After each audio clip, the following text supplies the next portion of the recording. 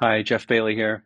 Lori and I are back from what seems like a whirlwind trip to Nepal, reflecting on our time, going through the big city, getting in and out of Kathmandu, flights that didn't show up, that finally showed up. Ultimately, traveling this way teaches you a lot of patience and a lot of resilience. You just have to go with the flow. One point I wanted to make was my gratitude for just being able to be there and help these people, mostly, as you'll hear me talk about, with knee pain and back pain. And the fact that I was able to share such poignant work with them instead of a bunch of exercises and strenuous kinds of things, because more strain and more strenuous activity is not what they needed. And it wouldn't really resonate with them, I don't think. And so just sharing the beauty of the Avita practice that really matched their character, their lifestyle, and I think met the wish or want that they had to remedy some pain. So enjoy this video and see if some of these ideas come through for you as well. Hey there, it's day 2.5 from Taksindu, Nepal. And Taksindu is known for the Taksindu Monastery. And today we had the monks coming through, and overall, as a medical community here, a medical team, we saw 280 people. Between myself and one other yoga teacher here, Gretchen, we probably saw 60 people. It's very well organized. There's a big long line of people. They basically truck people in from up to 4, 5, 6 hours away in Jeeps. They're all crammed in Jeeps, and it is a very rocky road getting up here. We're happy to say that we didn't turn anyone away last night. We worked an extra hour till 6 o'clock. A bunch of the Nepalese people ended up spending the night here. They found a way to put them all up, and then we saw them first thing this morning. So just a really efficient day. Ear doctors, eye doctors, one neurologist, two rheumatologists. My wife is a dentist, and then two Nepalese dentists here supporting as well. And then a load of volunteers. So much fun working with these monks. It's just a big affirmation of how meditative the Avita yoga practice really is. I feel like I had such a heartfelt connection with these guys, where the namaste, it's as common as hello is in America. And more often than not, the hands are at the heart. It's just so kind and so gentle and so glowing. I think I'll do a little bit of yoga here for myself and see what kind of words come up as I recall my day. It's all blurred together because we get up at 6:30, breakfast at 7, we start seeing people at 8. There's an hour and 15-minute lunch break, and then we go till from 1 o'clock till 5 o'clock. So very full days, pretty exhausting, really.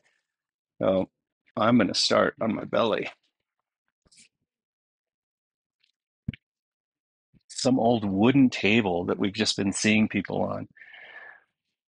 It's amazing how many people we've had in this tent because it starts to rain and we've had them packed in here while two of us are teaching some therapeutic yoga and lots of people just huddled around watching translators.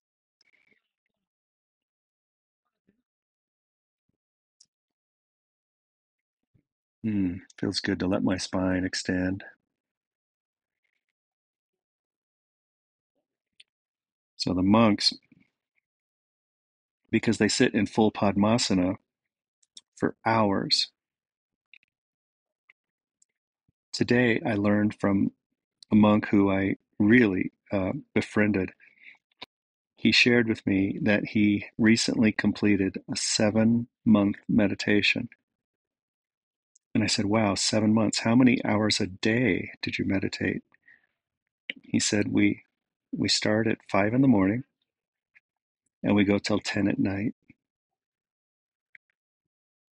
for 7 months.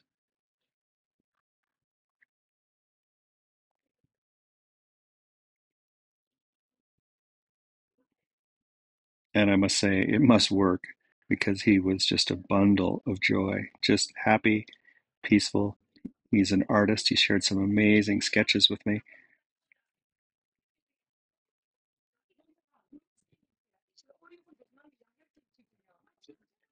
And these monks are trained in English, Nepalese, Tibetan, and Hindi. Oh, and Sherpa. Sherpa has its own language. It's kind of must be a subset of Nepalese. They're very, very bright. Such a joy to be around. And they really gravitated to our tent. They probably gravitate to all the tents.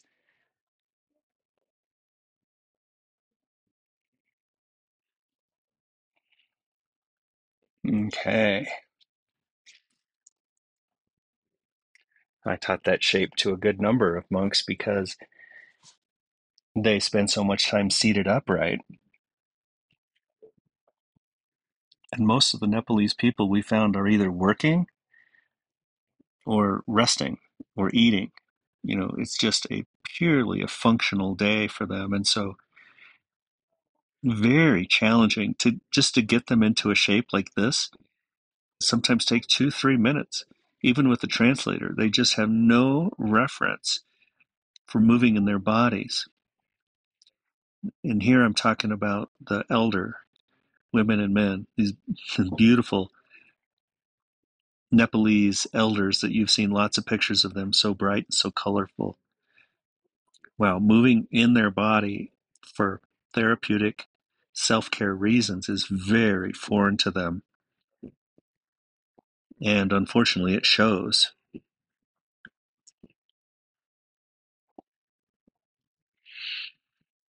And I focused in probably 15 to 20-minute sessions, I focused on sharing 3 shapes, no more than that.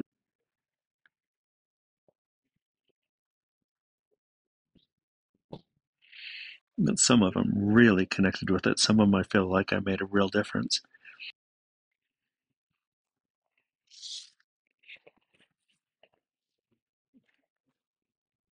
What's interesting about Virasana, kneeling like this, almost every person can do this.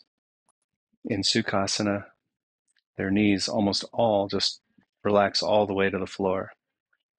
Most of the people have some spinal issues,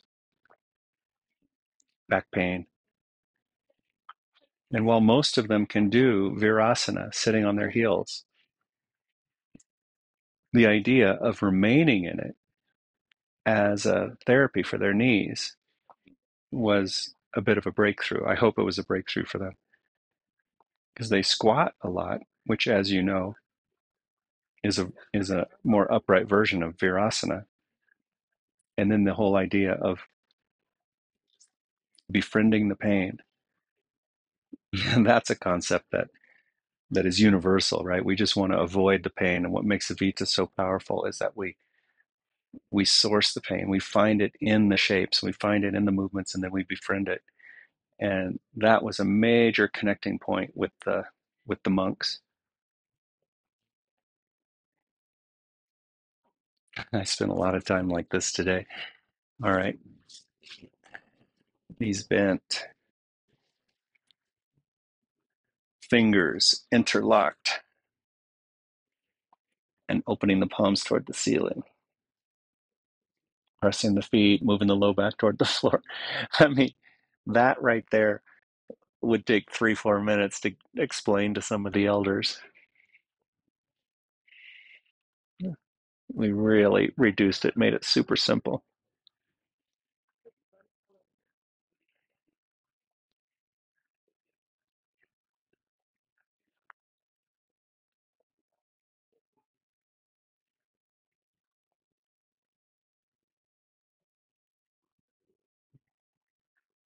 Yeah, this is good.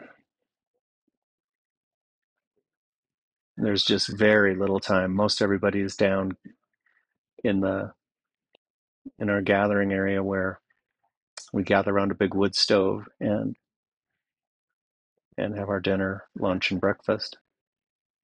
And I've just lingered behind to have a little yoga and a little time to share this amazing experience because if I don't do it now, I won't do it. And what a gift to actually have a little willingness, a little dedication to carve out moments when traveling, even on a busy, when we're at home, busy days, we just can carve out 20, 30 minutes. Give your joints some love, some compression they crave. Move a little closer to the stillness within, the ultimate goal. All right, and I'm raising up,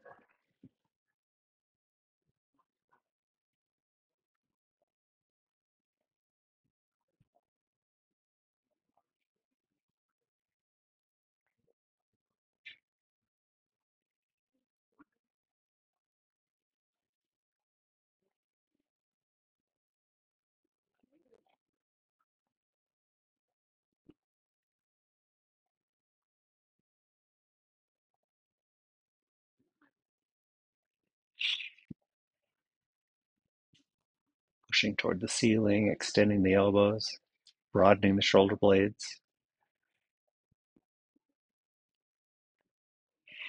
I'm going to release my fingers, open the palms, and lower back once more, thumbs touching and pressing. Press the thumbs. Sorry, sneeze.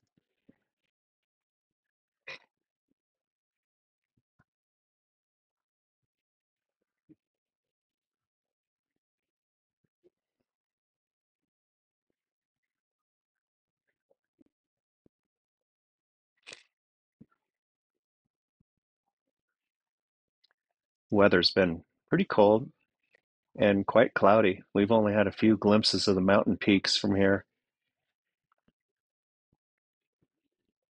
We wake up in the clouds. We go to sleep in the clouds. There's usually a couple hours in the morning where it seems to clear off and we get a good view.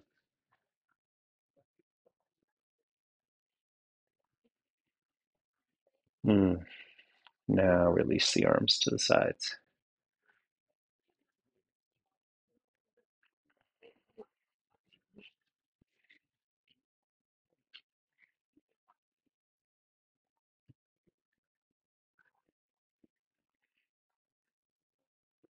Okay.